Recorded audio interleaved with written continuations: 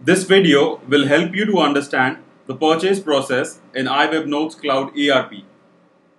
To begin your purchase process, go to the Buying module.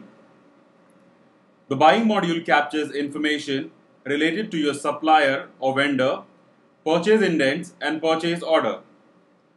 Indents or purchase requisition captures requests for items from various departments in your organization, such as stores, warehouse, etc.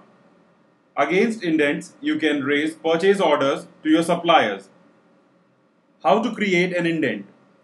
Let's begin by creating an indent or purchase requisition. You can create any new document by clicking on plus sign, or you can directly go to the listings and click on the new button. Enter the required date, mention the item,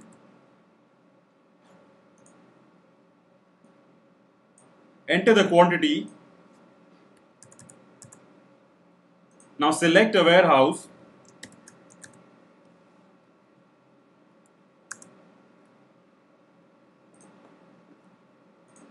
enter additional information like the name of the person who has requested or the sales order numbers against which this indent is created.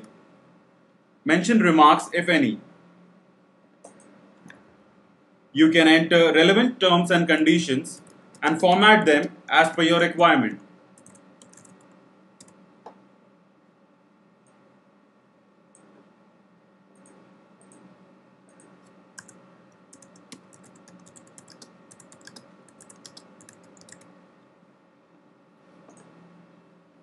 Now save and submit the indent.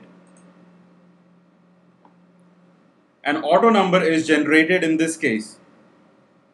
Now click on Next Steps to make a purchase order against this indent.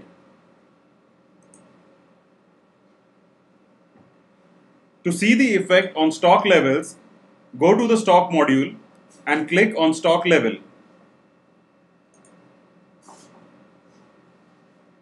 Click on Refresh.